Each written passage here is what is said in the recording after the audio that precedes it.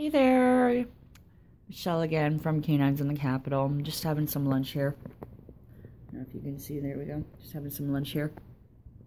And while I'm eating, I don't like to have dogs in my place, in my plate, on my couch. Just having a quick bite here at the coffee table. You'll notice my own dog here, Nikita, is in place. There we go. There she is framed there. She was actually a bad girl this morning and stole a bag of cookies while I was out walking Daisy. Not sure how that happened. Must have been owner's fault for sure. I must have left them out. But let's go check on Daisy. Daisy's been doing really well in place while I've been eating. Sorry, it gets a little dim over here. Let me turn on some lights.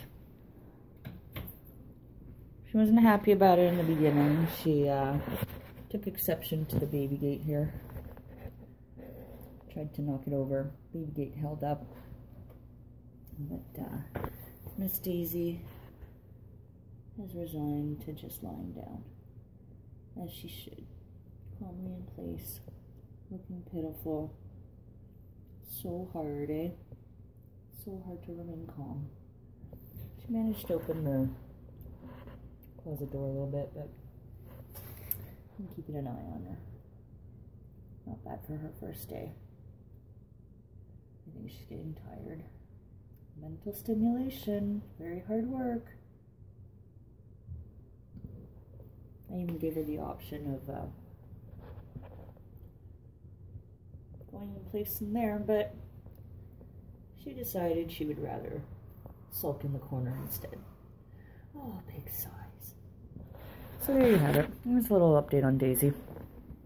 Working place. So essentially parking the dog while I'm eating, so they stay out of the way.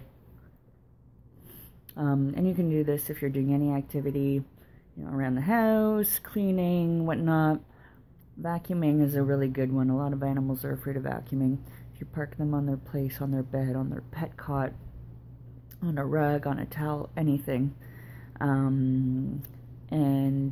Once you've given them instructions, they know that that's their job to do while you're doing what you need to do. So that's it for now. See you later. More on Daisy in a bit. Bye.